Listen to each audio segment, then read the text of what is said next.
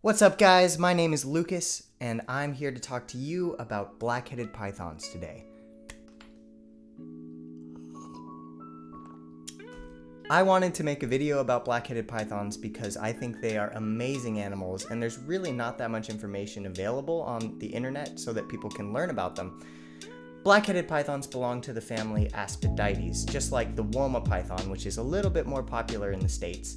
So black-headed pythons are Aspidites melanocephalus.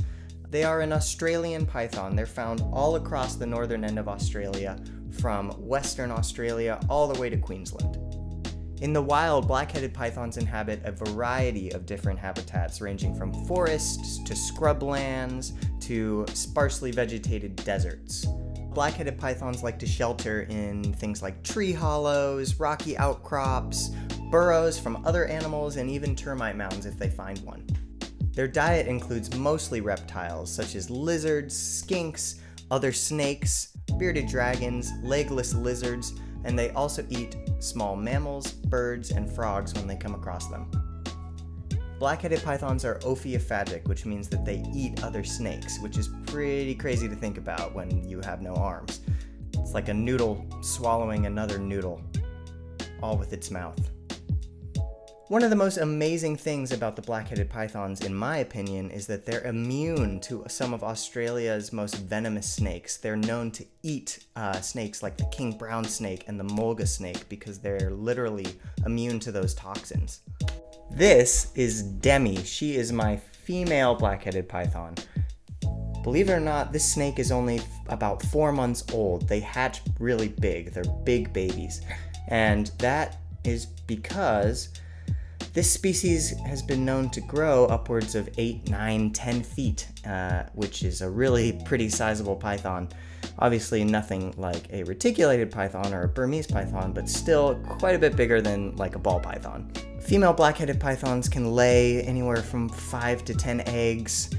So compared to other pythons, relatively small clutches. The egg size is enormous for these guys, which is, you know, why they hatch out to be such large babies. Now, as you can see, the black-headed pythons are extremely docile, extremely placid. Obviously, just like with anything, you're gonna have the odd animal that isn't, but it seems like most of the time they're relatively nice, like the two that I have, and if they're not, it seems like you can tame them down in most cases. I absolutely love this snake. She will just sit like this and practically fall asleep in my hand. She's so chill. She eats like a champ, which is a concern with baby black-headed pythons because they are reptile eaters in the wild. They can be a little bit hesitant to get started on mammal prey, specifically the rodents that we feed them here in the United States. But once they get going, if you get your black-headed python from a reputable breeder, they will only sell them to you once they're feeding. Once they get going, these snakes are absolutely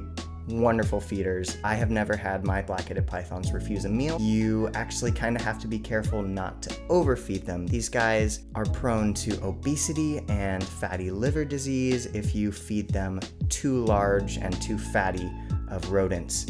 Because again, in the wild, they're eating reptiles. Only rarely are they eating mammals. So when you're pumping them full of lab-raised rats, which have very high fat content, you know, their systems aren't made to accommodate that, and there can be negative health implications. So the best way to feed these guys in captivity is to offer smaller meals more often. For this girl, as a 4-month-old, I'm feeding her an appropriately sized mouse once a week, never anything big enough to leave a bulge. However, this becomes much more important with adults. For my 6.5, 7-foot male, I feed 2 adult mice or 1 quail a week, and never anything bigger than an adult mice. Some people feed their blackheads rats, I do not. Now, black-headed pythons have a very wide variety of colors and patterns. As you can see, this girl here has quite a bit of color. She has some oranges, some yellows, and really beautiful banding. That is typical from what I've researched more of the eastern locality animals, whereas western black-headed pythons tend to be a lot more high contrast black and white with not a lot of those colors. Black-headed pythons are both diurnal, meaning active during the day, and nocturnal, active at night, during different times of the year. During the colder months, black-headed pythons are dominantly diurnal, meaning that they're active during the day, which makes sense when you think about it. They want to get outside and do their activity for the day while the sun's up before it gets too cold at night. During the warmer months, black-headed pythons tend to be nocturnal. They'll sleep most of the day and they'll get their activities in at night, you know, whatever python activities entail. One of the most unique and noticeable features about black-headed pythons is, of course, that trademark black head. And a lot of people wonder why they have that. It's not just for looks. Interestingly enough, what these guys do in the wild is when they're hiding in, say, a cave or a rock crevice or a tree hollow or a burrow, they'll just stick only that head out into the light to soak up their heat and sunlight. So they're gonna thermoregulate their entire bodies just through this head. It acts almost like a solar panel for them, which is amazing. I'm not an expert, but if I had to guess, I would say that they probably do that to keep their body out of harm's way and stay a little bit more discreet, so not to be picked up by predators out there in the wild. So unlike most pythons, the black-headed pythons and Woma pythons do not have heat pits on their face, you know, the organ that most python species use to sense heat in dark or, you know, low light environments. So for a long time, scientists thought that the black-headed pythons and the Woma pythons were actually a more primitive form of python because they lacked those pits on their face. I believe that new research has shown that it might actually be possible that blackheads and womas are more evolved and evolved away those pits in order to facilitate digging, because there's not really much use in having those pits when you're getting your face in the dirt all day. You just get your pits all plugged up with sand, and they don't do their job very well. Black-headed pythons have been known to grow 9 to 10 feet, but the average is smaller at around 6 to 8. Males are generally smaller by about a foot. Females, like this girl here, are gonna get a bit bigger. Their lifespan in captivity, just like most pythons, is about 20 to 30 years, maybe the average being around 25. And black-headed pythons are regarded as constrictors. Interestingly enough, when I feed my two black-headed pythons, neither of them really like to constrict. They kind of just grab the food item directly off of tongs, or if I set it down in the enclosure, they'll just go right up to it and grab it.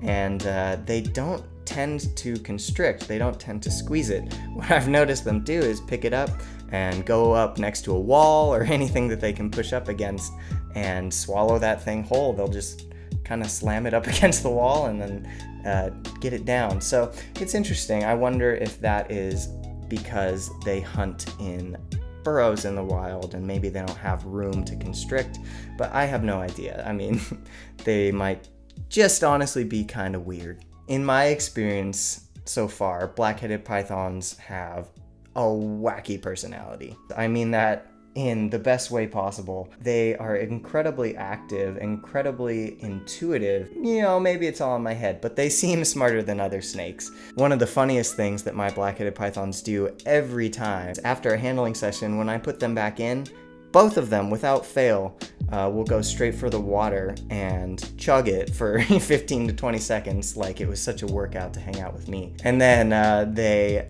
dunk their head in it entirely and kind of do like a circle around the bottom of the water bowl.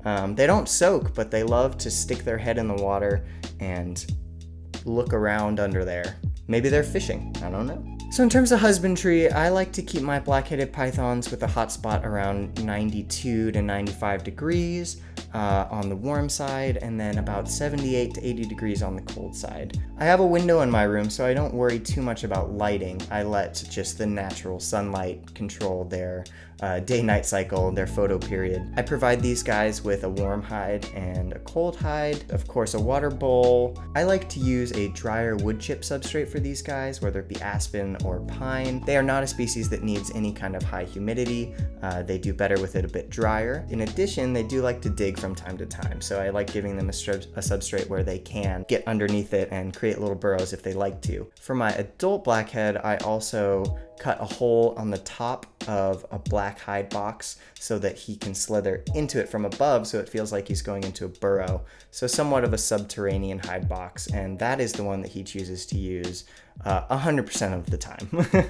Black-headed pythons are not very popular in the United States, and the reason for that is that there isn't a very large population of them. So the animals that we have in the United States were either smuggled out in the 70s and 80s or were imported legally through zoos.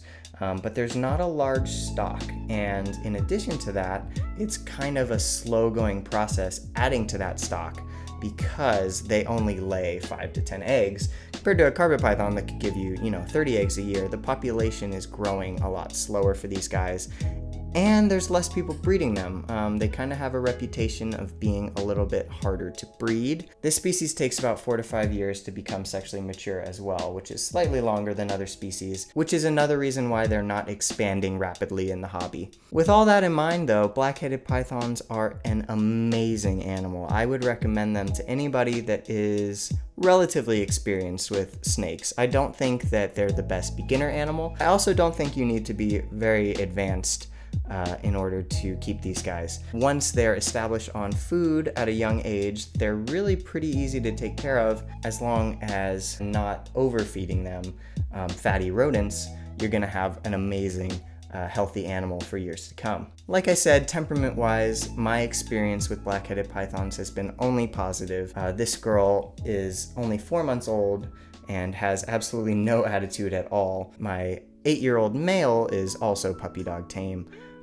Neither of them have ever tried to bite me, and neither of them have even had problems with feeding response bites. With Woma pythons, that's a big issue where they think everything is food and they literally try to eat you. These guys have not had any of those problems for me so far. They seem to really enjoy being out of their enclosure. Obviously, it's a contentious debate to say that any snake enjoys handling, but they really seem to me to at least enjoy being out of the enclosure and being able to explore things like my microphone. They're very calm, intuitive snakes. They don't move very quickly, no rapid movements. They're very easy to handle, but they are also a bit more active than something like a ball python that's just gonna sit there, which makes it interesting. Well, everybody, I hope you learned a lot about black-headed pythons. Thank you very much for taking the time to watch this video. If you have any questions or comments, please comment them down below. I will read them all and try to get back to as many of them as possible. Also, it would be great if you liked the video and subscribe to the channel. I'm going to be rolling out a lot of content in the months to come. Thank you so much for watching. Again, my name is Lucas. Subscribe to the channel, Centralian Exotics, and I will see you in the next video.